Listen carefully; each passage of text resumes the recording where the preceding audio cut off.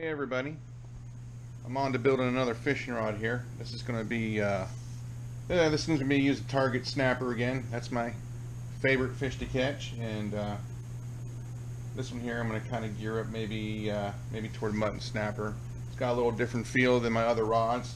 It's just a little slower bend on it, just a little more power at the end of the tip on the lift up instead of a fast tapered, more sensitive tip.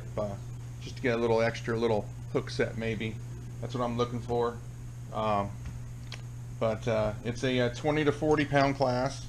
I already got the back grips on, getting ready to stick the reel seat on here. I got my arbor set in place, which will the epoxy will go in between here, and these guys that kind of just keep the reel seat positioned centered on here evenly around.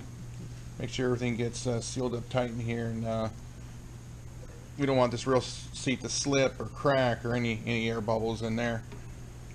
So that's going on next, and then we'll get this front grip on, and then once we get that on, the magic will start here. Not sure exactly what I'm going to do. I know I'm thinking about maybe a 4th of July rod or something festive, maybe some red, white, and blues, maybe some silvers, something of that nature, and we'll see how it goes. I'll stay tuned, and I'll put out another video, and we should start wrapping soon.